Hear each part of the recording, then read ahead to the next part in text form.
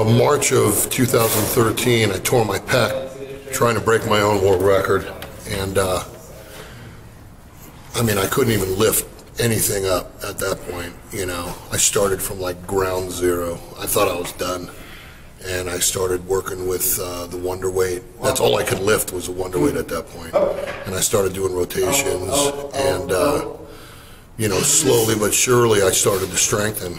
You know, the rotational movement gave me the blood flow that I needed to get in that healing phase, and then I could lift a 5-pound weight, and then I could lift a 10-pound weight, and I've been doing it all in between. I'll do 15, 20 minutes of different motions on it to hit the blood flow in different areas. I'll do the round rotation from here, then I'll do the rotation here, then I'll do the rotation here.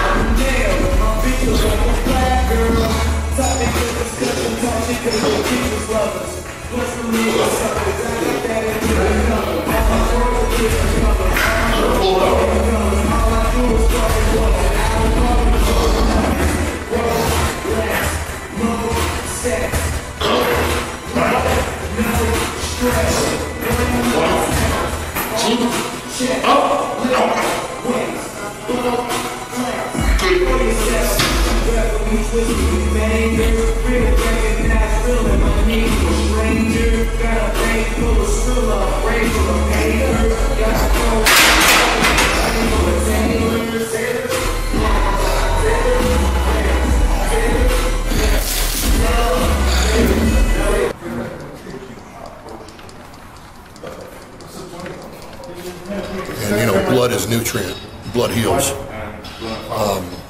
And I just suffered, you know. I got active release therapy 2-3 times a week, and working with physio ball and bands, and I mean, you name it, and just the agony was just excruciating. It was just ridiculous. But I wanted to come back, you know.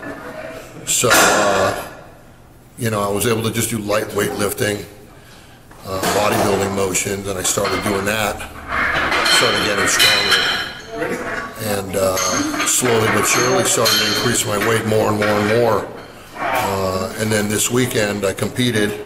I hit a 903 open, and I thought that was enough to convince the world that I was back on track. And I decided, you know, you have 3 attempts in strength training and powerlifting competition, and I took my opener. And I thought that was good enough to prove to the world that, you know, I'm here. So, we're back.